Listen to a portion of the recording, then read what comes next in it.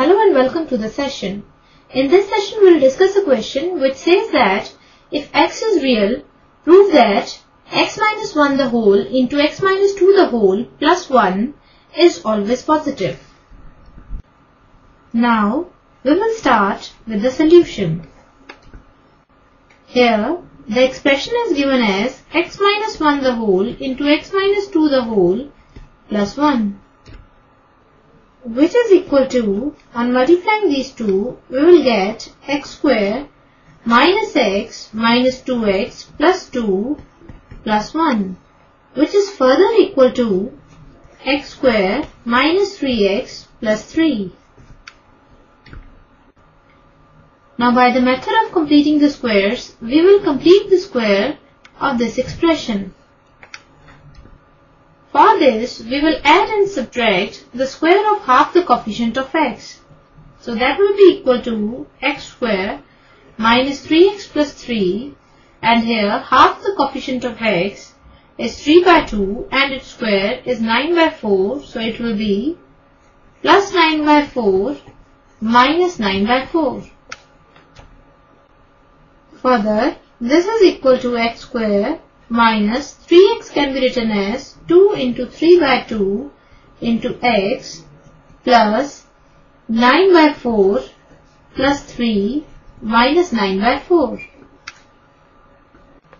So this is equal to x square minus 2 into 3 by 2 into x plus 9 by 4 can be written as 3 by 2 whole square plus 3 minus 9 by 4 will give plus 3 by 4.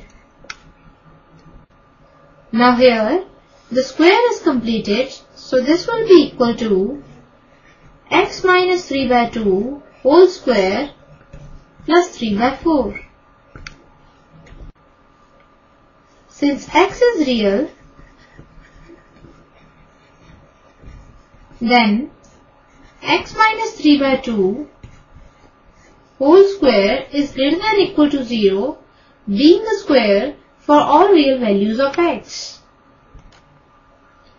Now here, adding 3 by 4 on both sides. This implies x minus 3 by 2 whole square plus 3 by 4 is greater than or equal to 3 by 4. As the given expression is greater than or equal to 3 by 4, which is always positive, therefore we can say the given expression